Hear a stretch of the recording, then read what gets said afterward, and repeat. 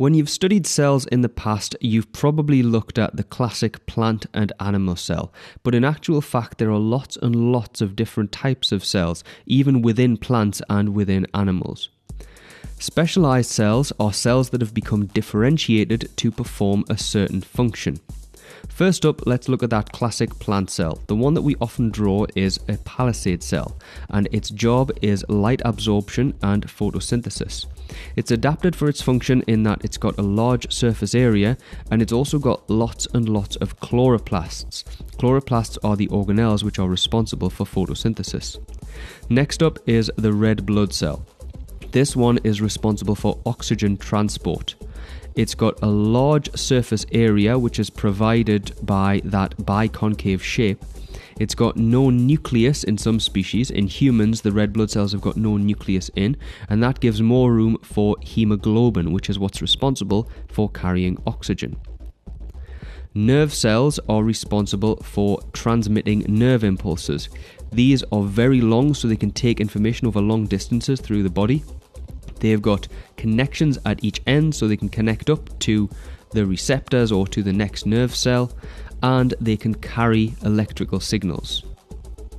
Sperm cells are able to fuse with an egg cell known as an ovum to produce a zygote.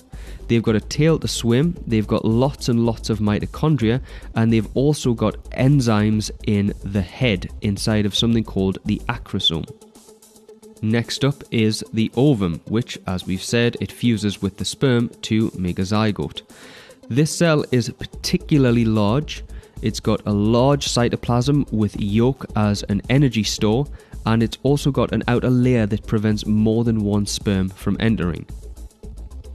Ciliated cells are responsible for moving mucus along, for example, to move mucus which traps dust and pathogens out of the lungs.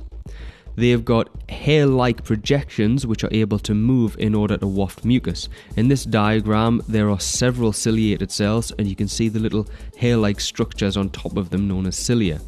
And there is a goblet cell in amongst them which produces the mucus which is able to trap things like pathogens and dust.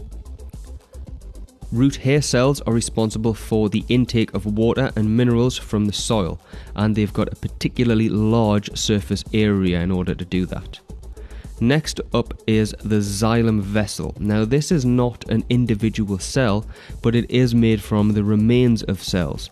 Its job is transporting water, and the cells that once made it up have hollowed out to form a sort of tube. It's got a strengthened cellulose wall, it contains lignin for extra strength, and obviously it's got that hollow lumen in order for water to move through it.